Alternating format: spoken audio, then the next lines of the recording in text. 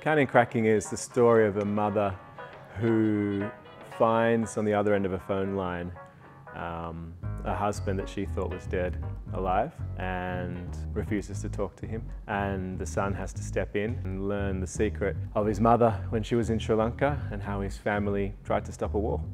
I think that any issue in society is capable of being talked through if people on all the different sides of that issue come together with a willingness to listen.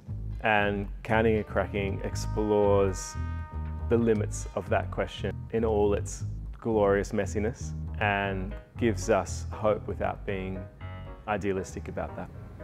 It offers audiences a chance to live within the most vulnerable parts and beautiful parts of a Sri Lankan family and country, and through that still find a universal story that they can relate to. Because we all fall in love and we all have families we fight with.